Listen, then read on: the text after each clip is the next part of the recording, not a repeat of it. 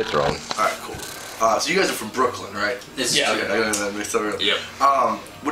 For me personally, I've listened to a lot of bands lately from Brooklyn. I think it's a pretty awesome scene. Are you guys involved with that? Are you guys kind of do your own thing? Like, what do you guys think about the Brooklyn scene? It's pretty big. Yeah. Yeah. Is it?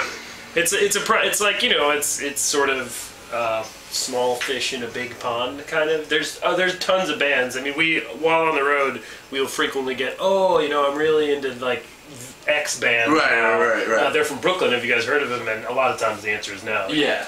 But it is cool that there's so much going on and so many opportunities to play. I mean, they're really. I mean, that being said, there really isn't any one Brooklyn scene. Yeah. I mean, definitely sound-wise, it seems like it's across the board. I was just curious how that works. Totally. I mean, you get paired up with a lot of, when you're playing Brooklyn clubs and so on, you get paired up with a bunch of different bands from the same area, and we know a good amount of people from playing music just in the city for a long time. Right. But yeah, it's a big range. Cool. You guys want to talk about the process you guys go through to write songs? How does that work? Sure. I guess no, it's lengthy. First of all, it's long and arduous. Yeah. We actually we were on tour for February and March, and our plan was to come back in April. And the way songs work is I will have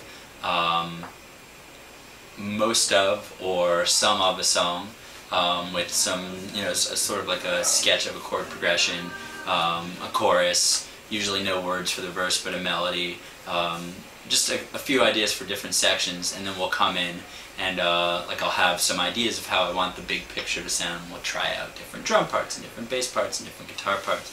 The idea was, when we came back from the tour, that we wanted to arrange a whole bunch of songs. I had like 4 or 5 that we wanted to do.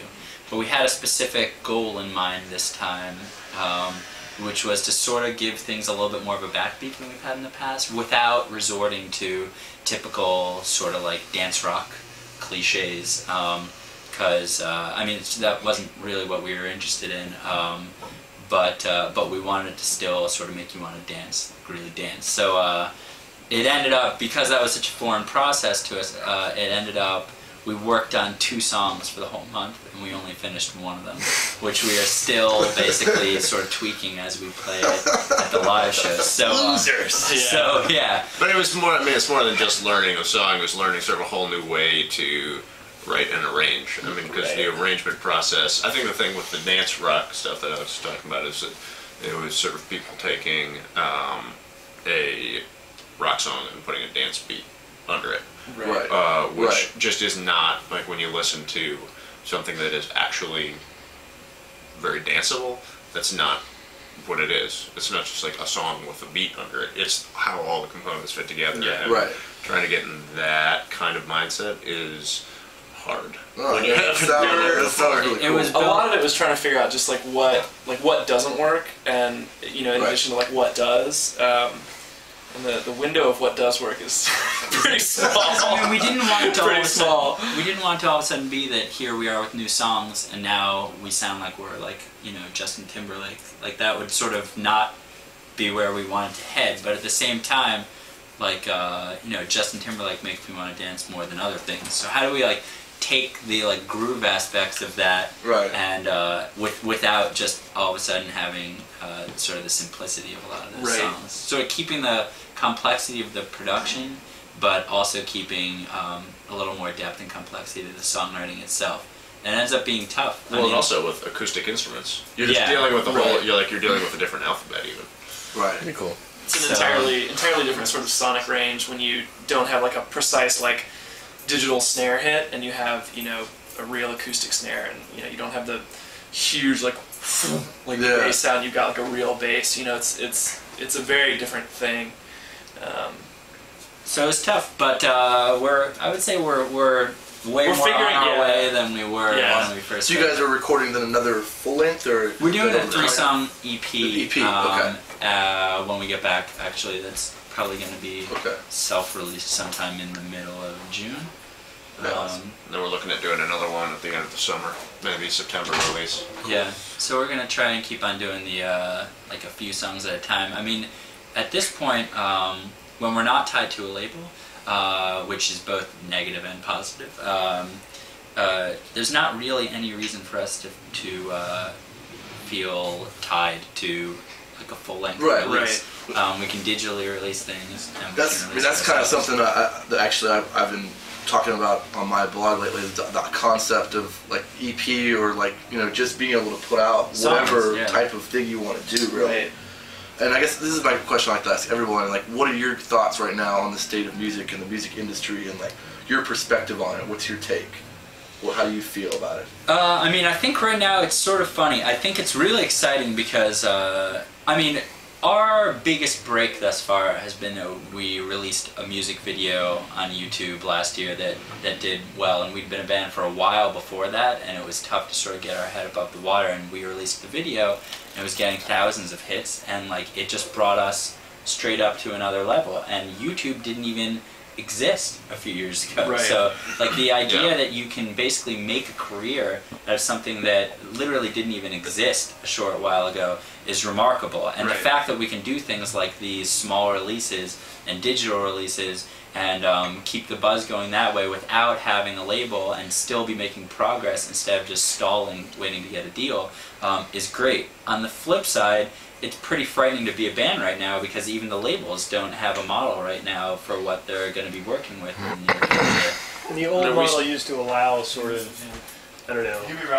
Well, if you're headed toward the major deal, used to allow you sort of a lot of money, which allows you a lot of time to either write or record, and I don't know, that it doesn't happen as much, or it certainly isn't happening to us. we had after this music video thing, we had a bunch of different people come and talk to us. Now, we have like a booking agent, we've got a lawyer, we've got press people, which is awesome. We also talked to several labels. They came and talked to us after this came out. And there was, for example, one indie label that we talked to, which now no longer exists. This is 8 months ago. And then a major label and its subsidiary. And its subsidiary no longer exists. Yes, they dropped a subsidiary. Yeah. So, I mean, both of those were basically label the offers. manager at the major is now gone. So, like... That was sort of the interesting... This is the whole thing just dropped apart. In 8 months since we got sort of semi-offers from... Those were actually the two that we actually sort of had offers and relationships with. We hadn't dug into specifics because we were sort of holding off on doing anything along those lines yet, and then they both just fell apart. It's terrifying. It's like, if we do sign with someone, then, is it going to fall apart in like 2 months after we do it? Which is what would have happened if we, if they had actually wanted us and we had actually signed up with them. Right. So that's interesting. I guess I'll leave it a little lighter thing. You guys have just been touring a lot. Do you guys have any interesting or funny stories? Is something that's happened in the road, or has it been pretty? We always actually sort of joke about this because when we got back from the tour, everyone was like, "Oh man, like tell me all your crazy stories." And I can sum up just about every single day of the tour like this. We would wake up at like 9 or 10 in the morning, drive anywhere from 6 to 9 hours, show up in a city we'd never been in, unload our gear, sound check, eat dinner, watch a band, play, watch another band while we sort of slept in the corner because we were tired, got paid, found a Motel 6, and called it a night. Nice. Like 35 included days of like that. once in a while we'd stop on the side of the highway to take a piss or throw a football. Like, those were pretty days. Yeah.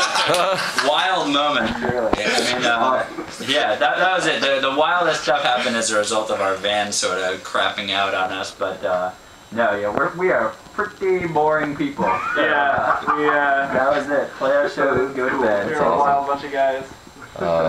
You got anything? Well, I was going to ask what the song you were playing was all about, but you covered a song, so I'm not going to ask that. So I'd rather actually have you debunk the myth for me.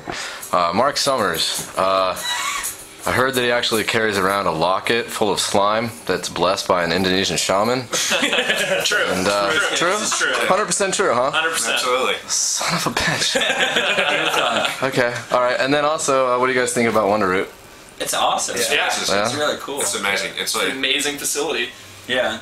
it's awesome to have. I don't know. I feel like in a lot of places, all the different art disciplines are split up. Yeah. You know, like there's a music place, there's a visual art place, and they don't cross.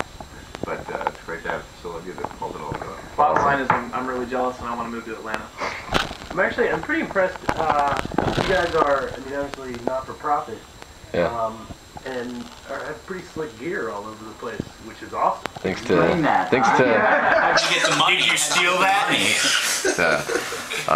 no, just sold heroin. Nice. Yeah, heroin. It's good. Just Good, sold heroin. clean Yeah. living. Yeah. I guess it's not for profit. Yeah, it's actually all just private donation That's great.